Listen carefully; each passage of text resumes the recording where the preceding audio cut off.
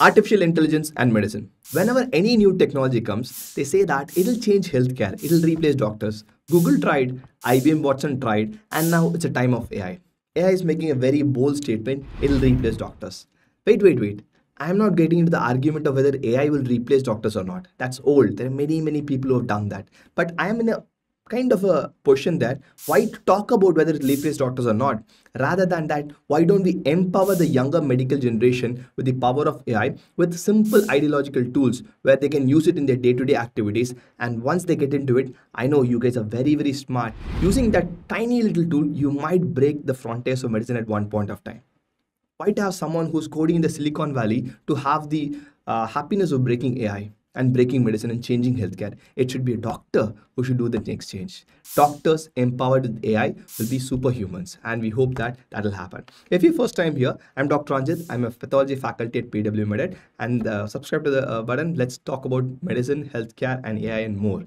So coming back to the original problem statement, I'm going to give you a very simple demo of NotebookLM, which is one of the flagship models of Google, where I'm going to use it for a medical student, how to make their learning better, right? Okay, let's go into it.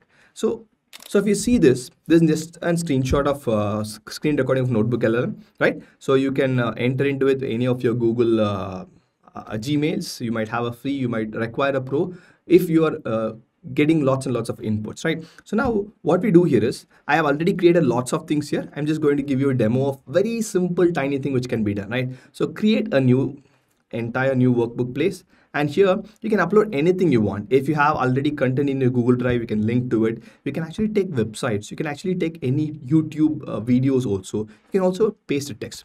Now I'm going to take a tiny bit of Robbins Pathology, because I love the book and I want to make sure that how it can be simplified. Why to go for a lesser resource book when I have the gold in my hand, right? So I uploaded Robbins Pathology. You can see that it's taking it some time. It'll actually give me a very simple brief of what the book is about.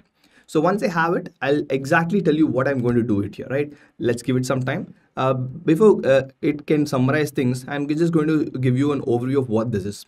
It can create actually an audio review. If you're some person who wants to just lie in your bed and listen to the entire book, it can give you a review of any chapter of any book you want, right?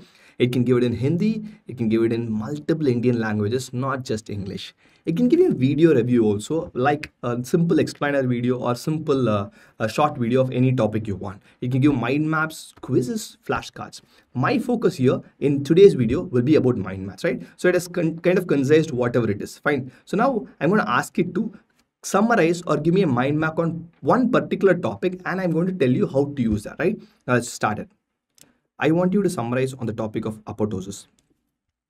This also is an AI tool. When I speak, it automatically types. Maybe in next video, I'll tell you how to do that. So once I click on a summarize on a topic apoptosis, it's just going to go through the entire textbook of Robbins, not anywhere from the internet, not anywhere from Wikipedia, from the exact textbook of Robbins or any book you upload to it. It'll summarize it and give a detail, right? So it is given a detail of whatever the apoptosis things are required, right? Now what I'm going to do is, I'm going to just scroll through it. Fine, it has done a beautiful job starting from the normal definition till atherosclerosis, right? Now what you're going to do is, this is one particular topic in the Robbins.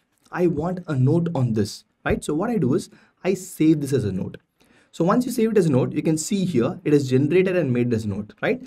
Now, I don't want video, audio on entire Robbins. I want only an apoptosis, right? So what you do here is, you click on this more button, you convert this into a source.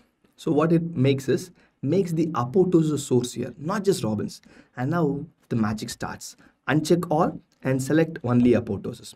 The moment you select only apoptosis, it's going to take the content, be it an audio review, video review, mind map, flashcard, only on apoptosis, right? Now what I'm going to do is, I'm going to do a mind map.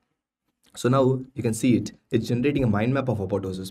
Why I wanted this particularly is, most of the time a second year student says that, sir, I know the content, I read Robbins, I don't know how to present it. Look at it.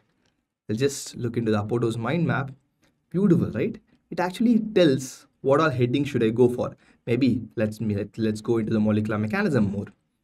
Superb, right? Let's go to a little bit more. Wow.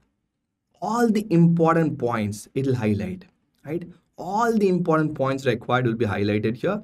Be it an atherosclerosis, It gives what it is. What are the eat me signals? Wow, phosphatidylserine flips to the outer membrane. Every important detail required, right?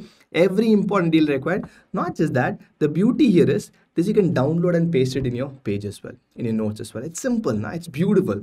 The reason why I wanted this is it'll break down the subtopics. It'll give us the important headings, what you have to write in theory exam in order to get a distinction. Maybe I say that, sir, I'm let's give it a good content, right?